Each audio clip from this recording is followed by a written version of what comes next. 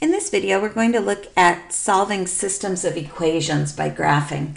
A system of equation is just more than one equation in a group that have some sort of related topic. In this particular section, we're just going to be looking at kind of some graphs and seeing how we can talk about solutions. So in problem number 1 here, both of these are just linear equations. So we just graph them one at a time. For the first graph, we want to identify the slope and the y-intercept. The slope is 2. Think of it as a fraction 2 over 1. My y-intercept is 1. So I can go up 1 point, put a dot, and then use my slope, rise over run, to go up another 2 points and put another dot here. At this point, what you'd like to do is you'd like to be able to go ahead and sketch in a line. If you have a ruler, that's a really nice thing that you can use here to try to make your graphs a little bit more precise. Another thing that you can do that helps some as well is remember that with a slope is a constant for a line. So if I wanted to get more points on the line to help make drawing my line a little bit easier, I could go up 2 over 1 again. I could go up 2 over 1 again, and you can see that those continue to be points on our line that I could use as part of a graphing process. All right, let's try our other equation here. Y equals 1/2 x minus 2. Again, identify your slope. In this case, it's going to be 1/2, and identify your y-intercept, which in this case is -2. So I'm going to go down 2 points. There's one value.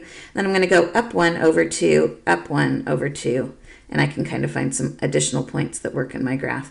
I can also go down 1 over 2 to get a second point here, and I can connect those dots to make another line. Now, when we look at a graph of a system of equations like this, the point where the two lines cross is generally considered the most interesting point in our system. And that is that that particular point, notice, is a solution for both equations. And that happens at the intersection point, anywhere that those two graphs cross. So those are the important points that we are looking for. Now in this particular problem, let's see if we can identify the ordered pair of where that is. Notice that it's definitely down here in the third quadrant. We're going to go 2 values over to the left, so -2 in the x direction, and then 3 values down, so -3 in the y direction. So the cool thing here is that this is a solution for both equations, and therefore it becomes an important value that you would be interested in finding if you were looking at some type of an application problem. Now, if you are, notice that my graphs are kind of shaky. If you're not completely sure if that's exactly where those two lines cross, remember that because it's a solution for both equations, I could put the point -2, 3 into each of these original equations. So y equals 2x plus 1 and y equals 1/2 x minus 2. So if I put -3 in for y and -2 in for x, -3 in for y and -2 in for x, this should come out to be true in both cases. So here, 2 times -2 is -4, -4 plus 1 is -3, so that works out awesome. Over here, 1/2 times -2 is -1, -1 minus 2 is -3, and that works out great here. So we can see that this single point of -2, 3 actually functions as a solution set for both equations. And as you can see from the picture, that's the only time that that's going to happen. Any point on this line only is going to be a solution set to the first equation, and any point on this line is only going to be a solution set to the second equation. So this particular point is special in that it's a solution set for both.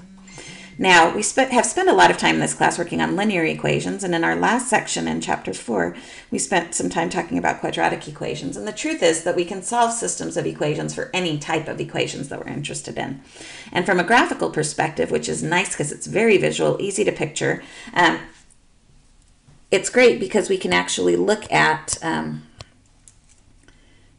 graphing a parabola and graphing a line and then looking for those points of intersection. So let's see what happens here with problem number 2 here. Notice that because my, we'll start with the parabola, we'll deal with the line here in a minute. When I start with my parabola here, first of all, notice that because my A term is positive, that my parabola is going to open up. The next thing that I'd like to find is my vertex. And remember, the vertex is really that it's that low point, going to be the low point in my graph, so it's an important value to actually calculate. We can use the formula negative b over 2a to find the x-coordinate. If we look at my equation here, my a value is 3, my b value is negative 6, and my c value is 5. So if I put in negative 6 divided by 2 times 3, I end up with a positive 6 over 6, which is an x-coordinate of 1. Then I can find the y-coordinate by plugging x equals 1 into the parabola equation. So y equals 3 times 1 squared minus 6 times 1 plus 5. 1 squared is 1, 3 times 1 is 3, 3 minus 6 is negative 3 plus 5 gives me a positive 2. So the point 1, 2 is going to be the vertex for my parabola, and I can graph that point here.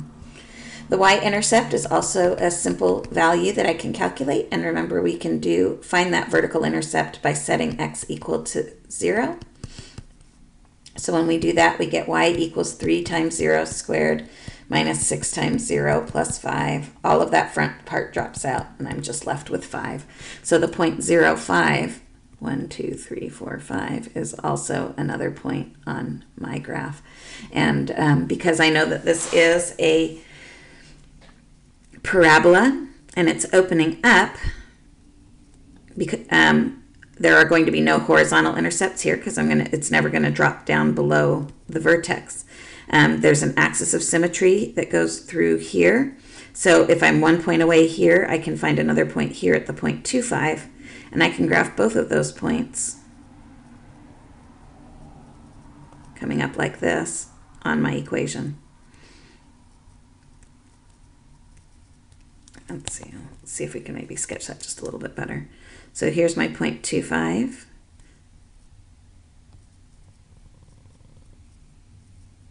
It's going to come up like this. Now, my next thing that I'd like to do, so that's my parabola. You can find some additional points if you like. This is pretty good for a first run. Let's look at what happens with, our equation here, y equals 3x minus 1.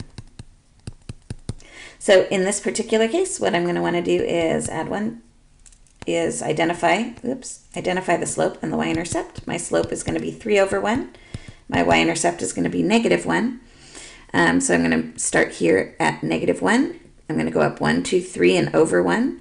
And notice that my line is going to go right through that vertex point. That's kind of cool. And then from here, I'm going to go up 1, 2, 3 over 1. Oh my gosh, it's going to go through this point too. And then it's going to go kind of off to the side here a little bit as the graph continues on up. So let's go ahead and try to sketch that in here. It's kind of hard to do with my little sketch pad here. But you can see I've got this kind of interesting graph here. This line cuts through here and then cuts through again on the way out there in order to get my values. So this particular graph, notice, actually has 2 intersection points here.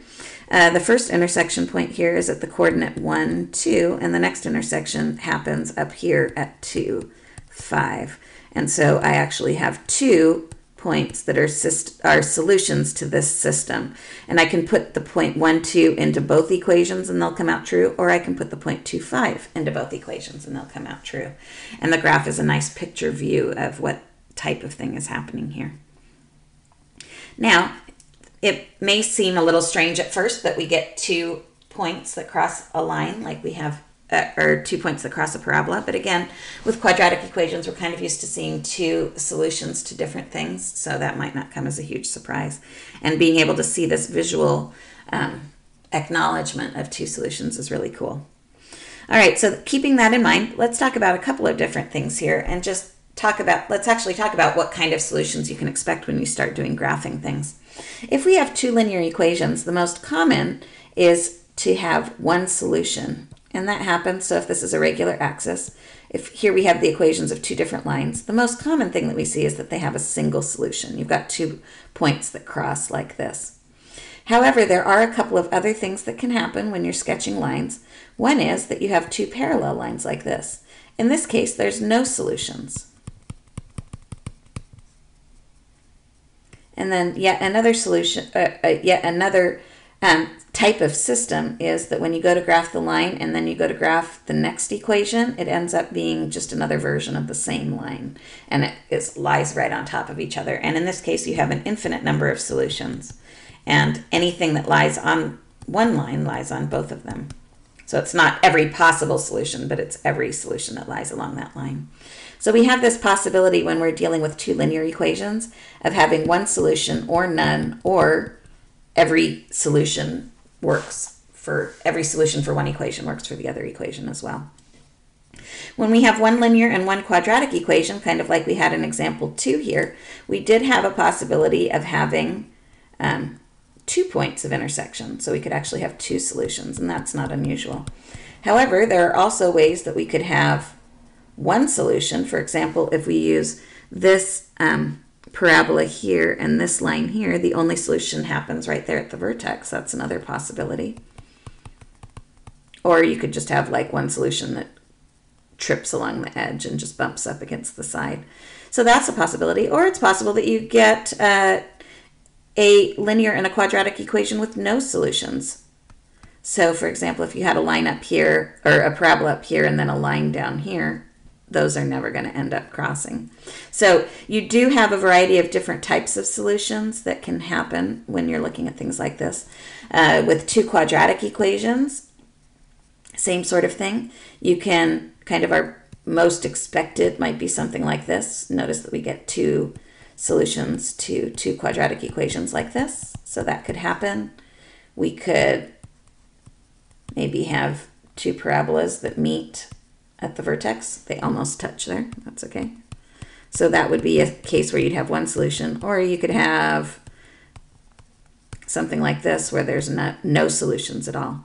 So keep in mind as you're looking at your graphs that there are these different cases that might come up as they show up. But the nice thing is, as you're sketching, you actually get that visual picture of where those are going. And if your problems do have solutions, whether it's 1 or 2, the important piece is to actually identify those intersection points, because those are going to be the values, the ordered pairs that represent the solution to the system. So those are the important key points that you want to keep an eye out for.